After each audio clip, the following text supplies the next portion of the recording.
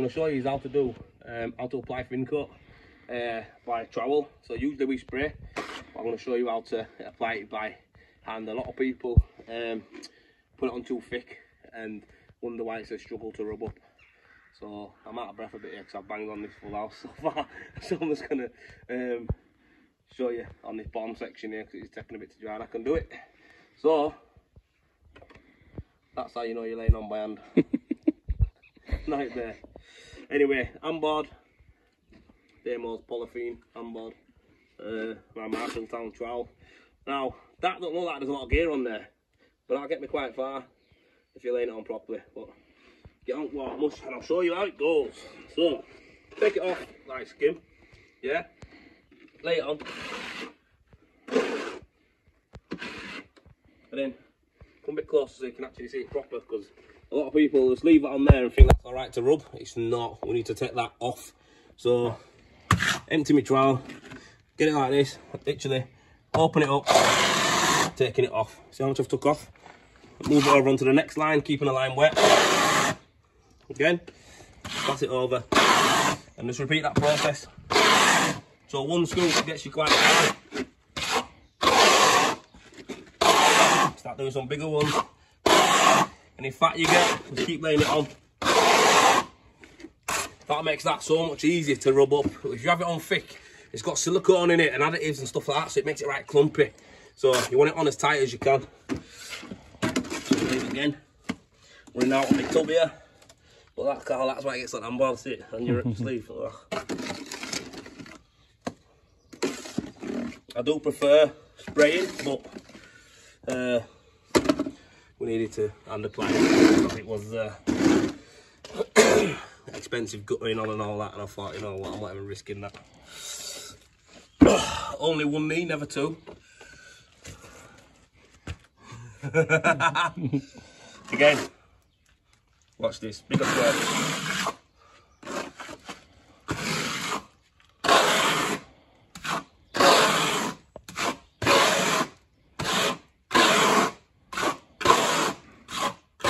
Constantly taking it off and moving it about.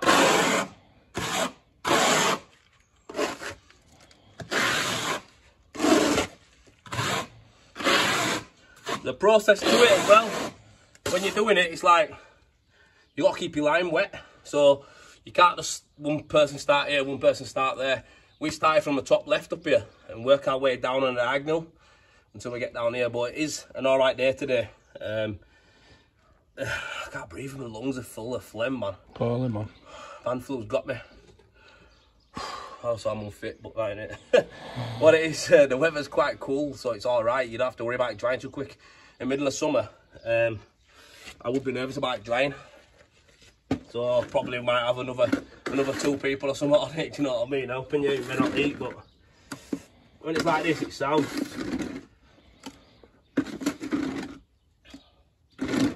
I'll just finish this section here.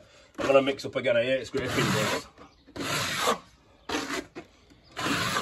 Yeah, open up, off, put it back on, off. I'll take all that off.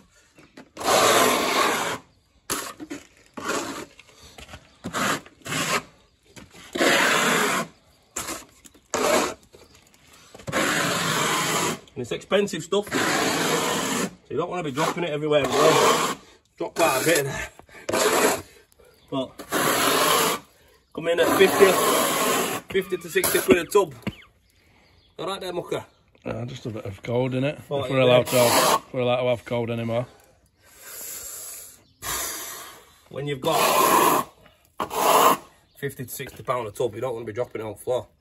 So anyway, so this has got 750 cl of water in there and one full tub of accelerator going in. Like golden syrup, that innit? Don't taste like it, mate.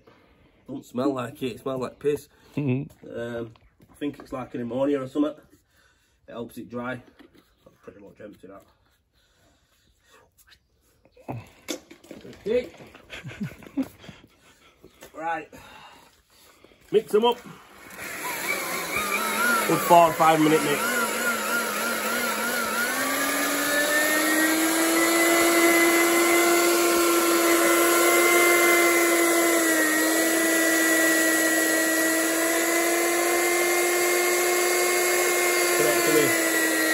You've got to mix it for 4 or 5 minutes because it's got silicone in it, and it all sticks and clumps together. You have to mix it up to break it down. It separates it, and when you put it back on and spray on it, look, there's going big clumps, it's all loose. 750 ml of water. Use a lot of water. It makes it nice and loose.